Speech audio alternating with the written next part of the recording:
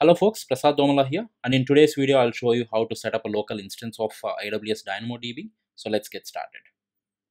As you might already know, it's quite common that you might need a local database to test your code while you're developing.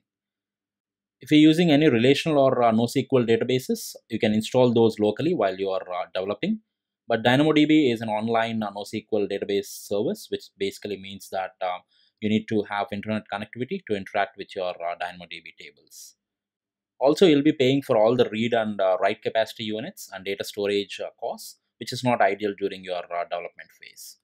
So to address this issue, AWS provides a local version of DynamoDB, which can be downloaded and installed on your local machine. So it enables developers to write and test their code against the local version of DynamoDB. And once they're ready to deploy, we can point our application to use the online DynamoDB service instead of the local instance. We can install DynamoDB local in 3 ways: using a downloadable version installed directly on your computer, second using Docker, and third using Apache Maven dependency if you're primarily into developing Java-based projects. In this video, we'll be exploring direct local install and Docker versions. Also, you can find all the commands I use in this video on my blog. I'll leave the link in the description. First, let's install DynamoDB directly on our local machine. So you need JRE version 6 or later for this. So I have JRE already installed on my local machine. I can check the version using java-version command. So I'm running Java 1.8. Next, we need to download DynamoDB zip file. You can use any of these URLs to download. I'll use curl to download the zip file. So the file size would be less than 20 MB. So I have my zip file downloaded. Let me extract it.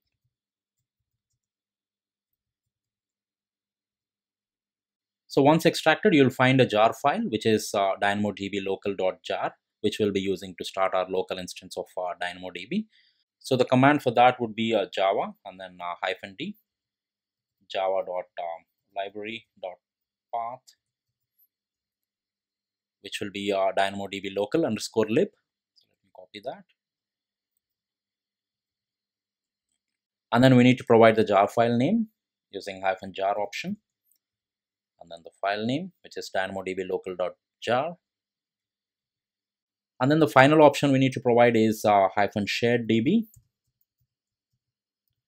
So this specifies to use a single shared DB for all your DynamoDB tables. So if you don't specify this, it will create separate databases for each credential and region. So for testing purposes, we can just use a single shared DB to store all your DynamoDB tables. And by default, DynamoDB will run on port 8000. If you want to change it, you can use -port option, and then you can specify the port of your choice. But for this demo, I'll use the default port, which is 8000. And make sure the port you specify is not used by any other process on your local machine. So let me execute this command. So now the DynamoDB process is started locally. So we need to keep this terminal open. So let me open a new terminal. So now we can execute simple CLI commands to verify the local DynamoDB connectivity. So I'll just execute DynamoDB list tables to get the list of our DynamoDB tables. So I'll say AWS DynamoDB list tables. And for endpoint URL, we need to provide the local URL. So that would be endpoint URL. And our local URL is localhost. And then the port, the default port is 8000. So if you have specified a different port, use your port here.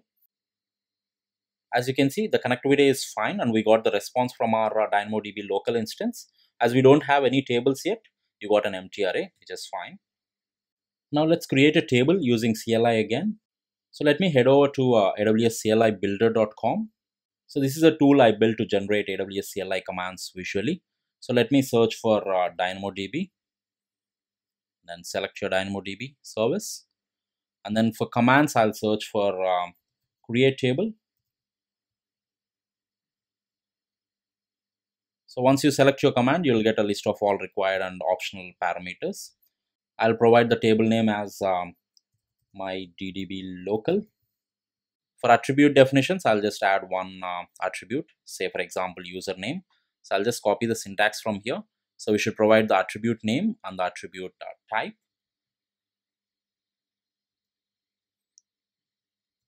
So I'll just call my attribute as say username, and the attribute type would be a string. So I'll provide S. Next, for key schema, I'll provide primary key or hash key. So let's check the syntax again. Then let me copy the syntax. So that should be attribute name and then the key type. I'll just copy this. So our attribute name is again username, and the key type would be hash, which is nothing but your primary key. So for throughput, I'll just use one read capacity unit and one write capacity unit. Let me again copy the syntax from here.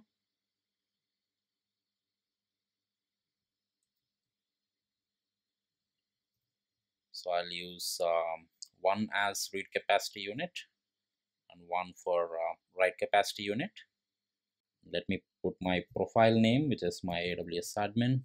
So that's our CLI command. So let's copy it by clicking on this little icon here.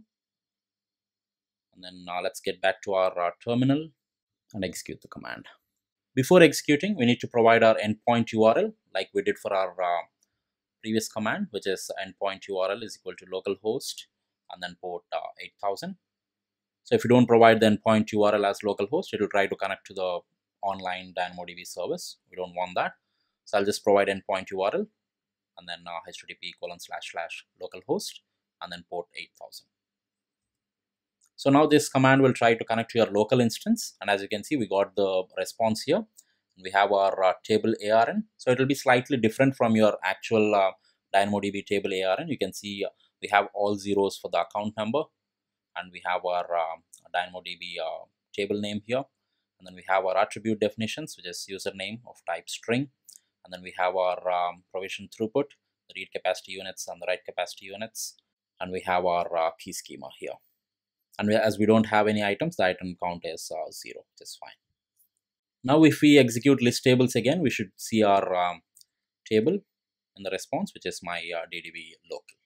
So you can now use all your usual CLI commands and SDK to interact with your local instance of DynamoDB.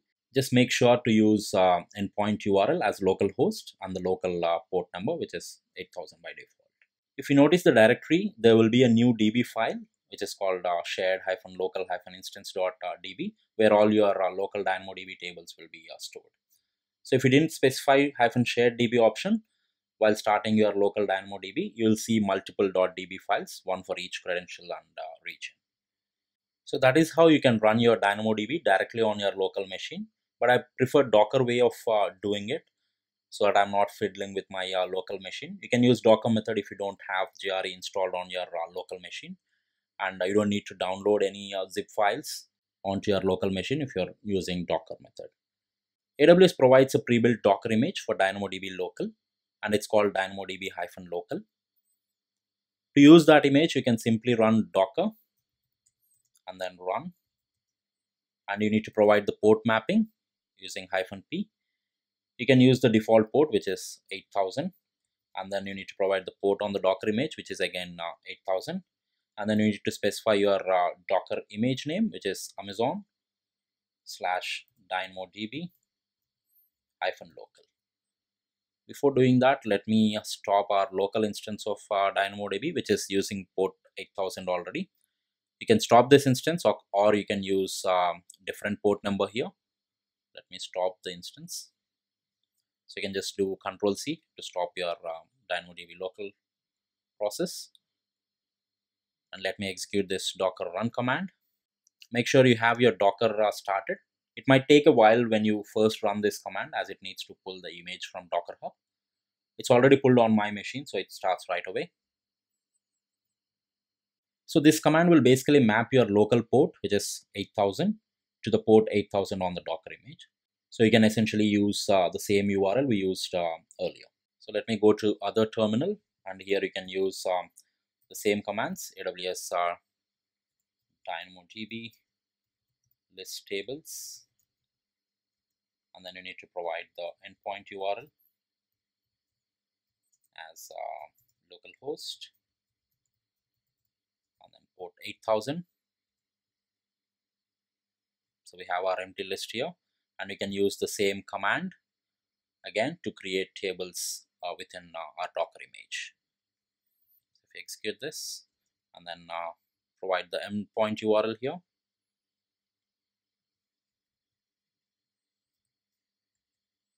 and this creates tables in your Docker image. As you can see, we get the same response, and if we use Docker, we don't need to install anything on our local machine except Docker itself, and we can use the pre-built image from Amazon to test our application integration with DynamoDB. So that's it for this video, folks. Hope you liked and found it useful. Please subscribe and hit that like button down below if you did. I hope you have learned something today, and always keep learning new things. Thank you, and see you in the next one.